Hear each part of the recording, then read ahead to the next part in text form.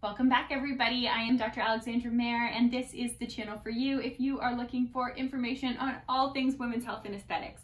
In last week's video, we talked about progesterone, how we make progesterone, and nutritionally what we can do to maybe support progesterone production. In this week's video, we are talking about estrogen. Specifically, we're talking about the way that we metabolize estrogen through the body and detox to get it out.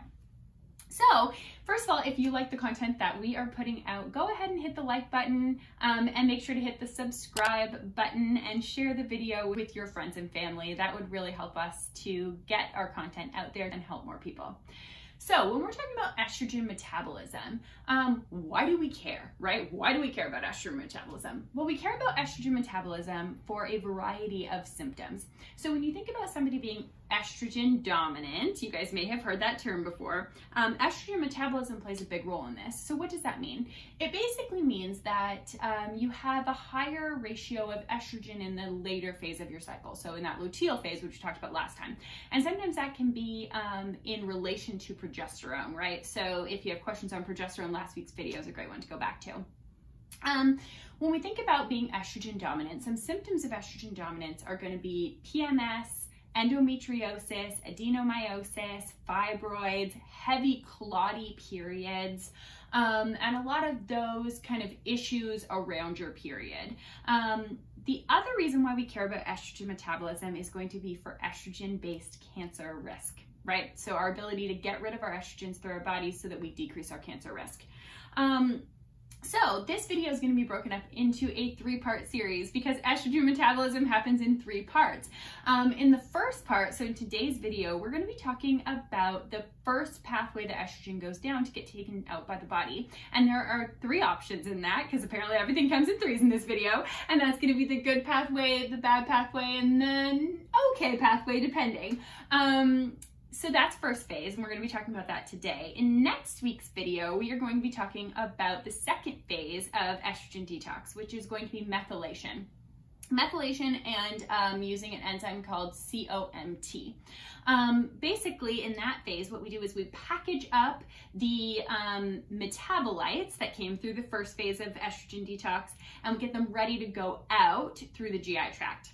The GI tract is the third phase of estrogen detox, right? So that's actually how we get rid of it out of the body. And that plays a big role in whether or not we reutilize those estrogens as opposed to clearing them. So today we're talking about phase one. So what do we mean by this? So after you've used your estrogen, right? So after estrogen's done its work in the body and it's supposed to go through the liver to go through phase one detox. What this means is that estrogen hits the liver and then it goes down three pathways. There's the 2-OH pathway, the 4-OH pathway, or the 16-OH pathway. And basically the 2-OH pathway is good. The 4-OH pathway is bad. It has a higher risk of cancer. We'll talk about why. And then the 16-OH pathway can be good or bad. It doesn't have, it inherently doesn't have quite as much of a risk for proliferation or the growth of things, but it does have a metabolite that does actually increase proliferation, so it can be a little bit of both. So we're talking about this. The 2-OH pathway is the CYP1A1 pathway. And basically when we go down that, and we detox our estrogen down that, you still end up with a intermediate, a metabolite that is considered a quinone. So quinones can be stable or unstable. And basically by being stable or unstable, you can determine the amount of damage that it can cause in the body. The key component of this is even if you go down the good pathway, you still have to get rid of it through methylation and COMT, which is next week's video. So if you go down the 4-OH pathway, which is the CYP1B1 pathway, that pathway is associated with an increased cancer risk, increased proliferation, increased symptoms of estrogen dominance. That's because those metabolites, first of all, they form quinones that are unstable and can form something called a depurinating adduct, which can cause DNA damage. So if we're going down the 4-OH pathway, the nice thing is even if we do that, we can still get rid of that through methylation and COMT, but if we don't, it has a higher risk of causing issues. So the most important thing with the 4-OH versus the 2-OH pathway is how it binds to the estrogen receptor. So the metabolites of the 2-OH pathway weakly bind to the estrogen receptor. That means that it really doesn't stimulate your estrogen receptors that much and causes less issues in the body. The 4-OH pathway very strongly binds to the estrogen receptors. It has a lot of affinity for the estrogen receptors, so it causes a lot more symptoms, a lot more issues. And then the 16-OH pathway, which is kind of the medium pathway, we'll call it, the actual metabolite of the 16-OH pathway, so estriol, the actual metabolite of the 16-OH pathway doesn't strongly bind to the estrogen receptors. It pretty weakly binds to the estrogen receptors. And actually, estriol binds more strongly to estrogen receptor beta, which is found in things like the vaginal tissues, which is why we use estriol vaginally to help with vaginal dryness. But there is a metabolite of the 16-OH pathway that can bind more strongly and cause more proliferation. So that's why the 16-OH pathway is a toss-up. It depends on whether or not you're making the metabolite of the 16-OH pathway that does tend to increase more proliferation and give more symptoms. So if we're thinking about kind of phase 1 estrogen detox, what can we do about this, right? So I will say that in the majority of patients, you very rarely would want to start on phase 1 as a treatment strategy because you want to make sure, right? We don't want to just increase the good pathway because you can still end up with that quinone that you need to get rid of.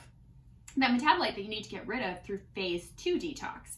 So normally starting at phase 2 detox, or even if the GI is a concern, phase 3 detox, which we'll talk about, are better ways to make sure that the entire pipe is flowing, right? There's no point in unblocking a pipe at the very beginning if the end is still blocked, right? No point. But the most common treatment strategy when you're thinking about phase 1 estrogen detox is going to be using DIM or indole-3 carbinol. So DIM is an enzyme found in the brassica family, so found in things like broccoli. And what it does is it helps to increase your conversion of E1 and E2, so estrone and estriol, down the CYP1A1 pathway, so down that good 2-OH pathway, right? The pathway that we want it to go down. So DIM is often a first go-to treatment in encouraging the body to take the good road, right? So we want to encourage it to take the good road. What's important with DIM is that because it actually does pull E1 and E2 out of circulation and kind of into the detox pathways, it can actually make symptoms of low estrogen worse. That's why some patients do not do very well with DIM at all. That is the most common kind of treatment strategy. Indole-3 carbinol is also a great treatment strategy. It actually requires some really good levels of stomach acid to be converted into DIM. So the end product that you want is actually DIM. And it requires large amounts of stomach acid to be converted. So in patients who are on proton pump inhibitors or who have low stomach acid, IC3 would not be a great treatment strategy because you're just not going to activate it. So sometimes patients will say to me, well, okay, I'll just eat more broccoli. So studies show that you have to eat a very large amount of the brassica family to actually get in the amount of DIM that we are looking for a treatment-based levels, right? So while eating lots of vegetables is definitely a great thing, in terms of actually making a difference with estrogen dominance, you're going to need higher levels of DIM than that. So that kind of concludes our video on phase 1 estrogen detox. Remember, the key component of this is, are you going down the good pathway? Are you going down the bad pathway? Or are you going down the okay pathway?